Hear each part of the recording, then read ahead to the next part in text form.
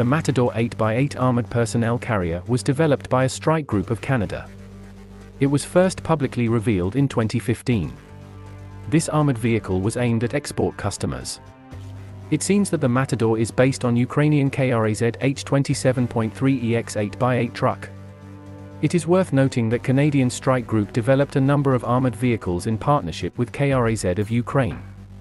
The Streit Group claims that the Matador provides ballistic protection against 14.5mm armor-piercing rounds.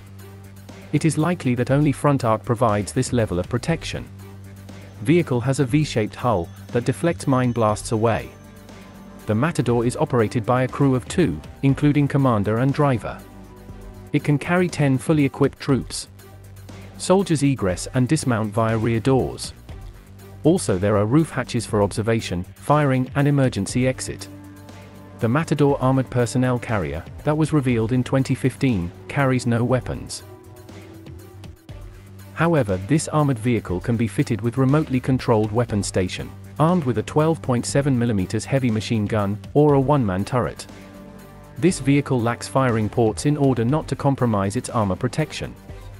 The Matador is powered by Volvo D12 12.1-liter turbocharged diesel engine, developing 420 horsepower. This engine is commercially available.